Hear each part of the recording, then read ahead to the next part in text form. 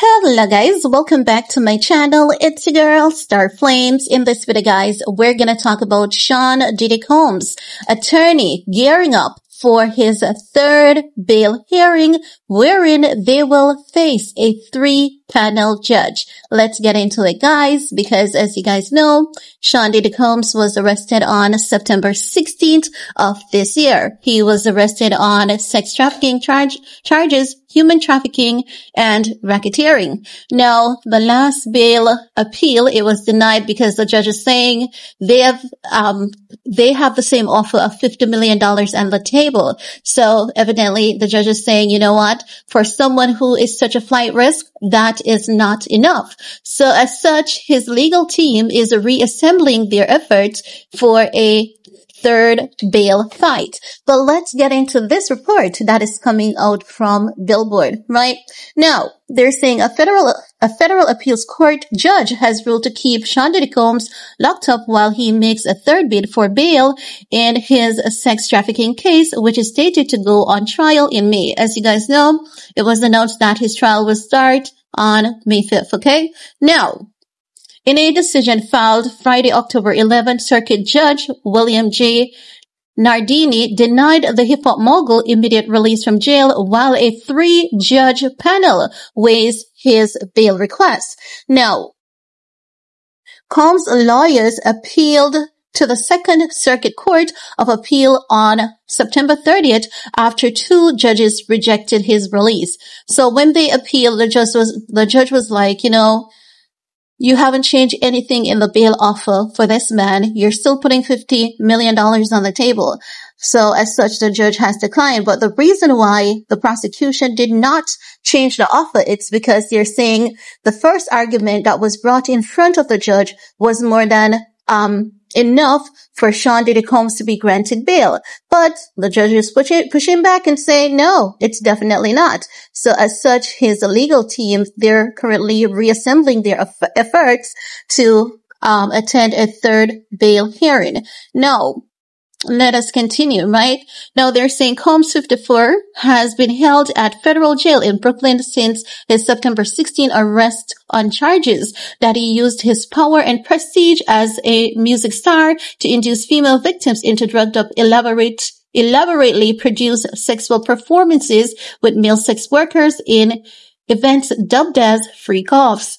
Combs has pleaded not guilty to racketeering, conspiracy, and sex trafficking charges, alleging he coerced and abused women for years with help from a network of associates and employees while silencing victims through blackmail and violence, including kidnapping, arson, and physical beatings. At a bail hearing 3 weeks ago, a judge rejected the defense $50 million bail proposal that would have allowed the I'll Be Missing You singer to be placed under house arrest at his Florida mansion with GPS monitoring and strict limits on visitors.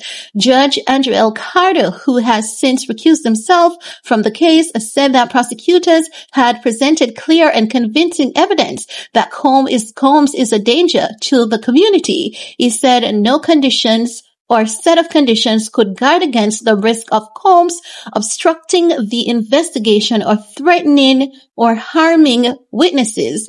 So Andrew Carter, he's saying, you know, based on everything, this man has been definitely declared as a threat to society. So automatically, you guys know that the third bail hearing, it's going to be denied just the same. Now, let's continue. They're saying that in their appeal, Combs' lawyer argued that the judge had endorsed the government exaggerated rhetorics in order Combs detained for purely speculative reasons. So his defense team is saying they don't have enough evidence and they're holding him on speculation. And you know what? It is true. It is true. But let us continue, right?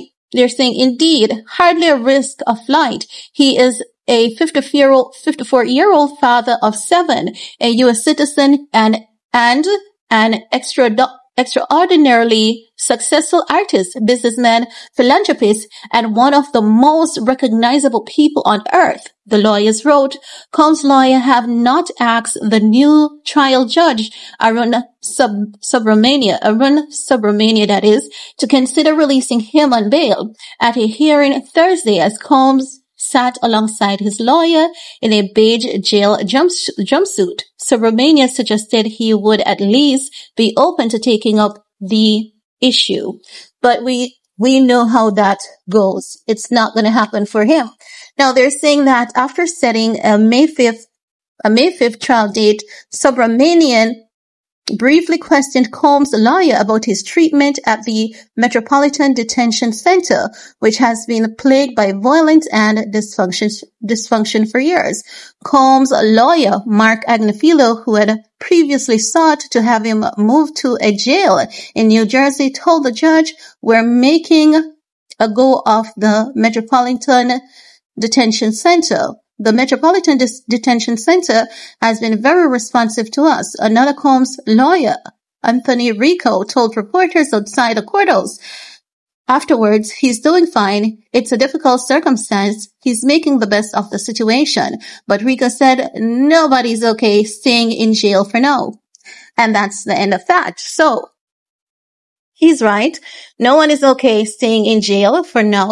That can definitely have a mental toll on people, but at the same time, they have to understand that just as though they're not okay in jail, this is how people were not okay with their actions. And many of those people did not even get to choose what decide to them. And I believe that they should actually take the time, face the harshness to reflect on their actions towards their victims. Now, as it relates to Sean Diddy Combs, again, the third bail hearing, it's upcoming, and I believe that the prosecutors are going to come with something heavy against Sean Diddy Combs, wherein he's going to be denied bail once again.